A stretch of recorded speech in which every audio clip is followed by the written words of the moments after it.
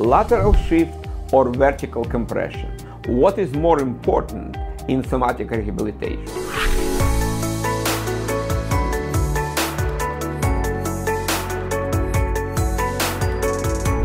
My name is Dr. Ostruchininov. I am founder of Science of Massage Institute located in Phoenix, Arizona. And today in this short video we will discuss importance of the lateral shift for the treatment and rehabilitation of soft tissue abnormalities located in different parts of the human body. So let's look on the basic arrangement of the soft tissue in the human body. First layer is the skin. Then we have subcutaneous tissue. Then we have superficial fascia, which with line of fibrotic bridges connect superficial skeletal muscle to the skin and subcutaneous tissue. Then we have superficial skeletal muscle. Then we have deep fascia, which separates superficial and deep skeletal muscle, and line of fibrotic bridges give some fluidity of the movement between the layers. Then we have line of fibrotic bridges which connect deep skeletal muscle to the periosteum, and periosteum attached to the bone. So this is basic arrangement of the soft tissue through the human body. We may have one extra or two extra layers of the skeletal muscles, but they all separated by the fascia with fibrotic bridges. What are fibrotic bridges? The picture what you see actually shows fibrotic bridges normally formed between palmaris longus and flexor digitorum superficialis on the palmar surface of the forearm. This picture is taken from the article submitted to Journal of Massage Science by Dr. Sharkey, anatomist from Ireland. I suggest, by the way, take his course on cadaver study every chance you have, because it is extremely valuable study for the therapist.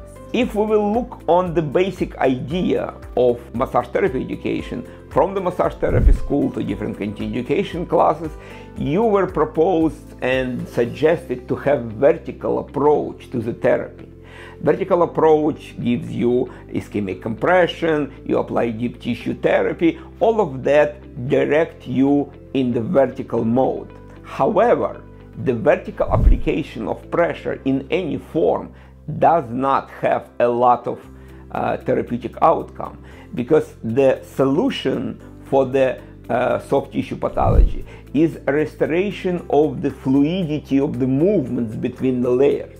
Because when we're walking, running, jumping, skin slides against the fascia, fascia with skeletal muscle sliding against the deep skeletal muscle, they're sliding against the periosteum, everybody moving in the different degree against each other within normal application of the movements. The major problem with any somatic abnormalities is adhesions or scarifications which form between the layers. Now the skin became glued to superficial fascia. There is lost mobility between the superficial and deep skeletal muscles.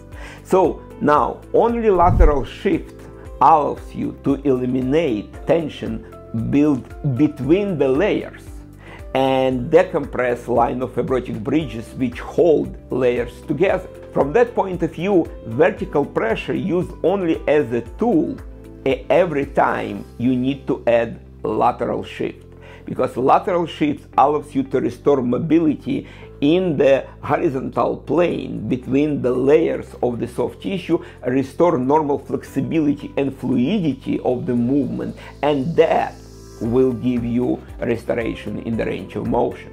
Range of motion is not restored by the passive stretch or by range of motion only. Restoration of fluidity between the layers allows to do that.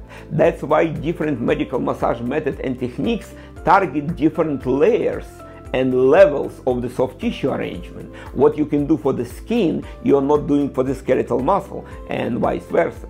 And we have to agree on basic principle. What skin can do, skeletal muscles cannot. What skeletal muscles can do, fascia unable to do. That's why each type of the soft tissue requires its own treatment option. We cannot treat soft tissue as a bulk. That is the major problem with incorrect suggestion of the treatment option. Since everybody moving against everyone, therapists have to have enough expertise to detect restriction not in the range of motions, but restriction in the movement between the layers of the soft tissue. When that is eliminated, that is foundation for successful somatic rehabilitation with the stable clinical results. So let us know what you do about lateral shift and vertical pressure, and leave your comments in the video below.